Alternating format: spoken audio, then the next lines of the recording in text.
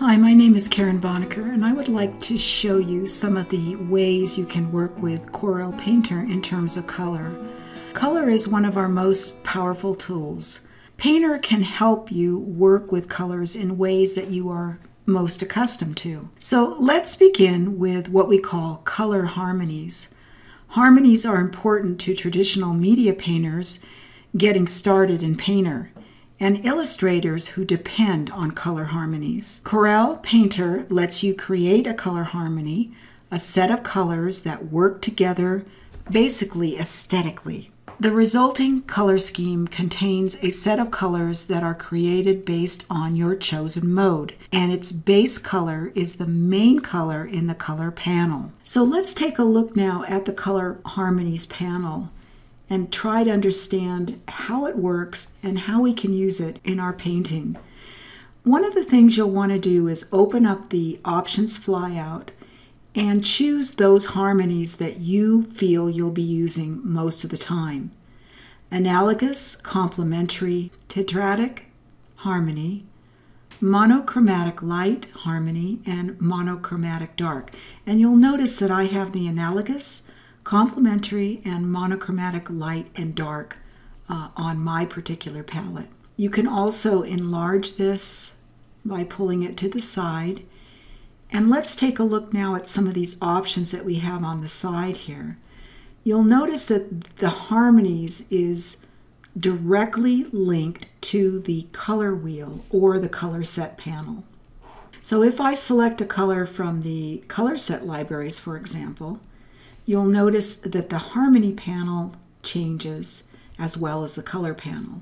If I pick a color from the color wheel, you'll notice that the harmonies panel also changes. Now, if I find a panel of colors that I really like here and I want to keep, what I can do is lock those colors and use those colors in my painting. So as I start working out, one of the things I can do is pick colors from this harmony panel, and notice again that when I lock this first one, this is the analogous color harmony, and I pick, for example, the first color here, you can see that it pulls in the complementaries and the monochromatic lights and darks. So in terms of simplicity of painting and working within harmonies, this is ideal because it gives us not only the lightest light and the darkest dark, but it gives us some variance of that color as well within the complementary script and the analogous. Okay, so next, what if we wanted to save these harmonies? So say, for example, I love this particular harmony and I want to continue to work with it. All I have to do is click this Add Swatches to Color Set, and I'll give it a name. And I'm going to call it, well, we'll just keep it Analogous Harmonies 1, and I'll select OK. So now when I expand my color set libraries, you can see that that harmony has been added, and it's very convenient because it gives me that opportunity to retain that if I want to use it again, if, for example, I've lost or unchecked these particular harmonies. So I know I can get back to this analogous harmony and use it again in future paintings. The next option is called the mixer pad. And when I first started with Corel Painter, I was really excited to see that Painter included a mixer pad or a canvas where I could actually do some mixing of colors that was very reminiscent of what I do with traditional oils or acrylics. So being able to work with a mixer pad and actually mix my own colors was just amazing. You'll notice that there is a sample color option on the little toolbar located on the bottom. And again, when I select that, notice how the harmonies colors, the harmony panel and the color panel also change. So I not only have this wonderful tool here that I can mix my colors, but I can also use harmonies along with it or select a specific color if I'm looking for it. To mix colors or to add colors, just simply select the Apply Color brush. And for example, maybe there's a color on a painting I want to work with. So I'll use my Alt key to sample that color and then paint that color on my mixer pad. And then maybe I want to add maybe a little white to it to warm it up a bit. So I'll put a little white up here at the top, and then I'm going to use my mix color option here and just do a little mixing just to warm that color up a little bit. So now I have a really nice warm value and a cooler value of that color. The mixer pad also has options for sampling multiple colors, for changing the brush size, for dirty brush mode.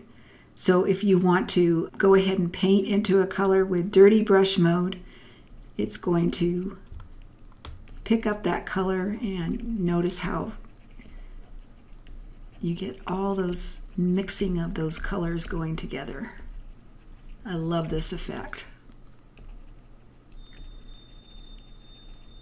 So you can really get a good color stream going here to work on your paintings. When you have finished mixing and sampling colors, you can clear the mixer pad or save it as a mixer pad. So for example, if I wanted to clear this, I would open the options flyout and choose Clear Mixer Pad. And it's going to give me a brand new, beautiful, clean mixer pad to work on. I can also save these mixer colors, or I can restore the default mixer. And I'll go ahead and do that so you are aware of what that looks like, especially if you're first opening Painter and I don't want you to see anything different than what you should be seeing. So this is the default mixer pad, and this is great because you can actually dig right into this and use a lot of these colors and mix a lot of these colors right on the mixer pad. Again, to clear it, you can clear and reset the canvas by selecting this little option called Clear and Reset Canvas. The next option for color is the basic color wheel. You can use the color panel to select a color and view information about that selected color as well. The color panel has two viewing modes, a compact and a full view. In full view, both the color wheel and the sliders are displayed, and in compact view, only the sliders are displayed. So if you are working on a project where you need to know about the colors that you are using, whether they're hue, saturation, or value, or whether you choose to display in RGB, you can get those values right on screen here. So this makes it really handy to be able to work with specific colors that you need when you're working on a project that involves specific either RGB or hue, saturation, and value options. The sliders are also available on this wonderful color panel, and you can work with those and work with the saturation and value triangle.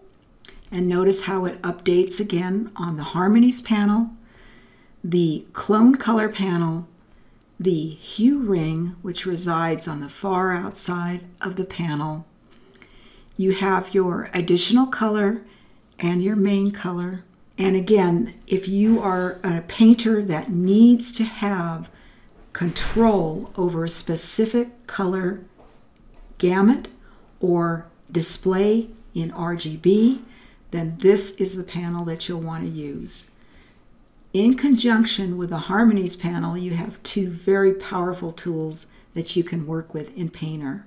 The next option in Painter is the color set libraries, which are wonderful because the Painter color sets are populated when you open Painter, and you have a wide variety of colors that you can pick from yellow tones to red to blues and more neutral warm values. The options flyout allows you to import color sets, export color sets, remove a color set, and of course you can also change the view of that color set. So if you'd like to see it in list form, or you'd like to see the color chips larger, select the large option and you have that option. You can also enlarge the panel by sliding it in and out. And so for that reason, you've got a wonderful wonderful palette to work with. One of the things I enjoy doing in Painter is using one of my paintings to create color sets from as well. And you'll notice that I have a painting open, and what I'm going to do is go up to the flyout and choose New Color Set from Image, and I can pick the number of colors that I would like to include in this. First of all, I'm going to give it a name, and I'll just call it KB Landscape. And I'll pick up, I think I want to pick up about 50 colors. So I'll select OK. And notice now that those colors are applied to my color set library. And I can work with those. Again, going back and choosing a color, it's reflected on the color panel, color wheel, color panel, color set libraries, and of course the harmonies. The last option that I want to talk about is called the floating color wheel. And initially in Painter, when you open it, you will find that it is pinned to your interface. So it means that you can move it around and place it wherever you would like to on your canvas interface. Again, it has a wonderful hue ring that you can use, and again it updates the harmonies and the color panel as you're using it. It also has the saturation and value triangle, and so you can actually swap colors here. And if you're left-handed, you can set it up at left-handed mode. It also has what we call a clone color option, so you can select that, and you'll notice now that it's grayed out. That also is reflected on the color wheel, and it means now that if you're doing photo painting, it's going to be picking up those colors from your photo based upon clone color. So I'll go ahead and uncheck that now. So these are the powerful tools that you'll find in Painter.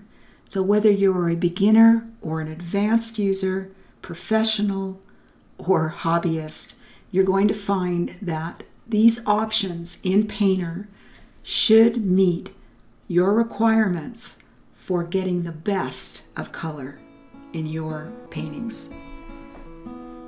Have fun and take care.